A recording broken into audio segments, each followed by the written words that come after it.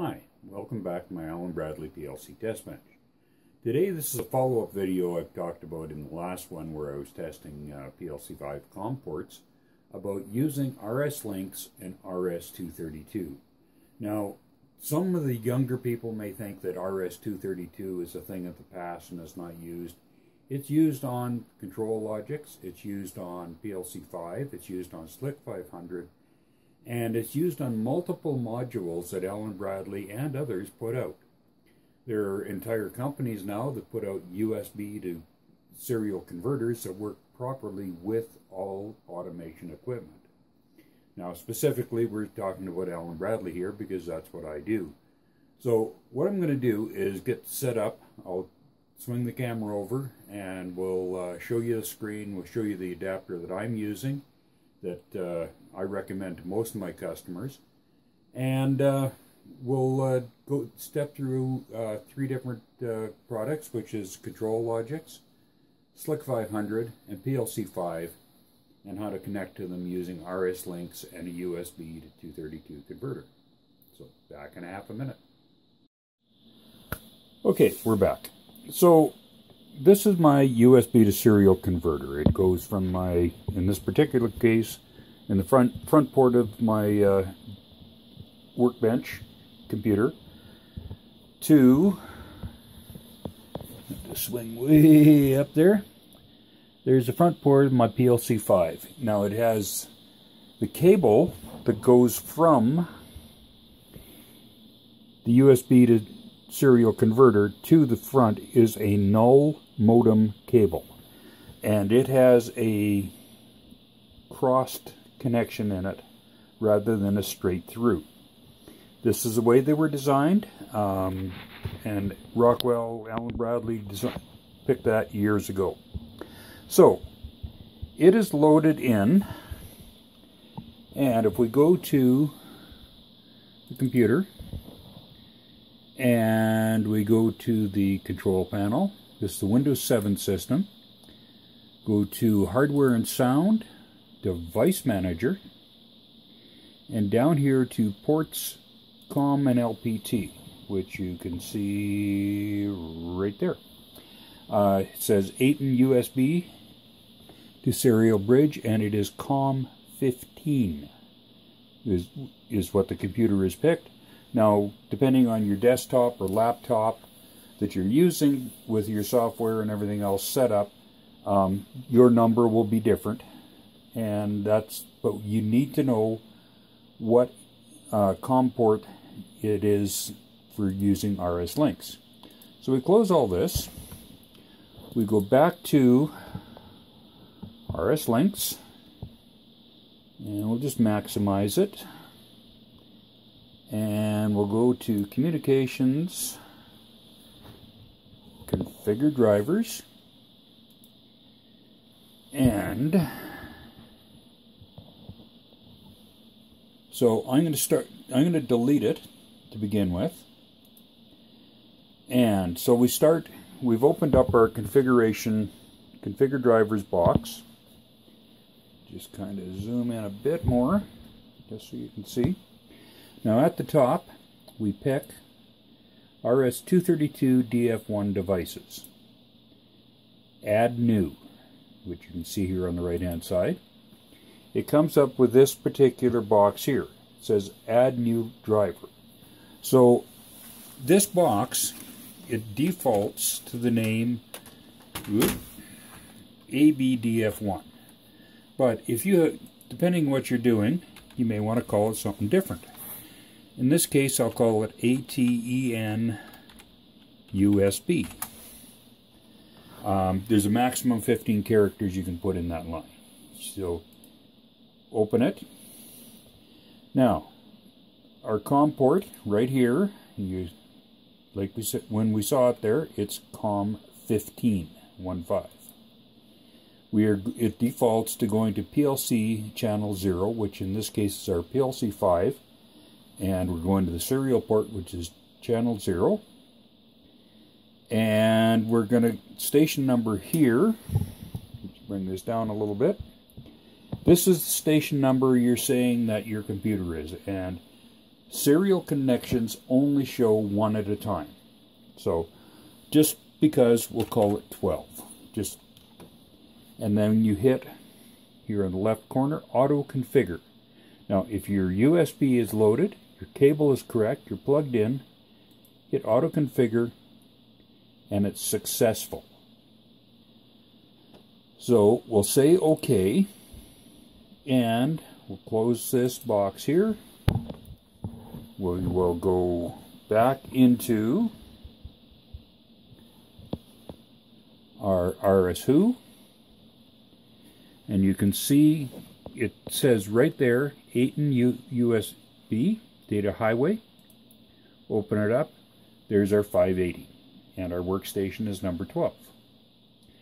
So let's go online to the PLC5. I have the software open, and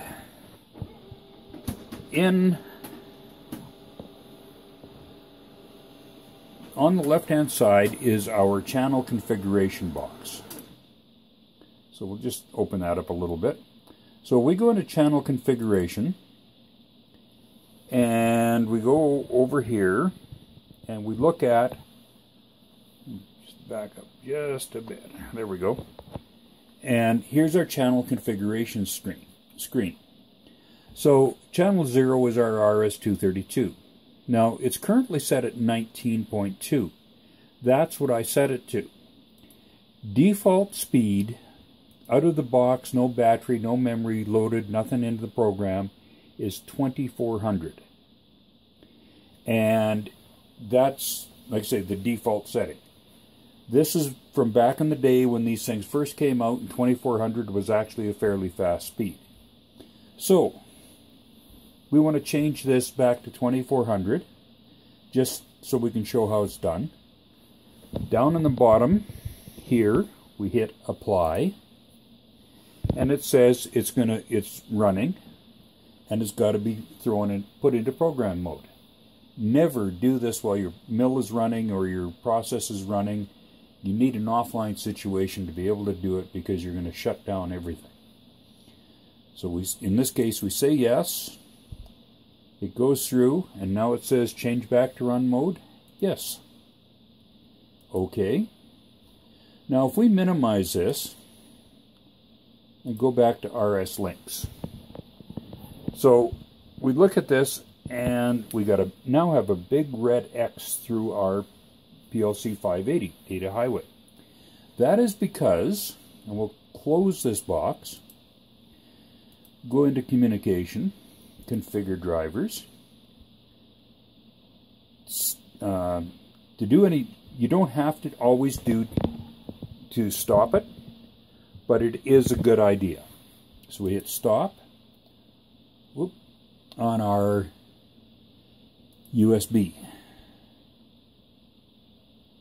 Stop.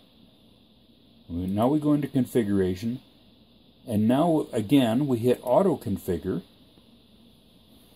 and it will go through, and it now sees it at 2400 baud, because that's what it's set. So if you are unsure, if you can't see it on your RS2, do an auto configure to see if it finds it.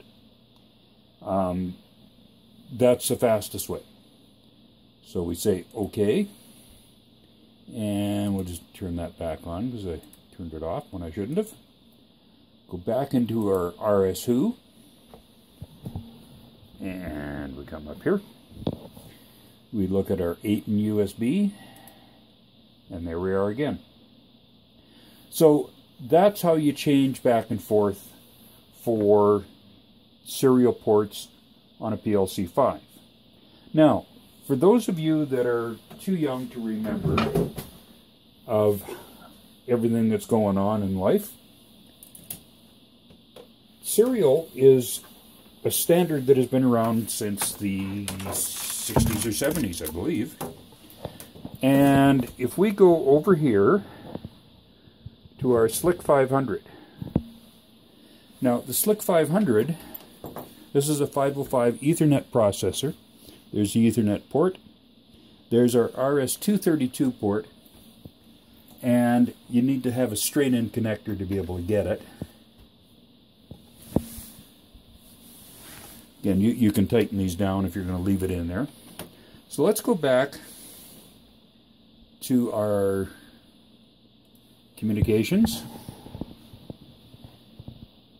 configure drivers, and you stop it.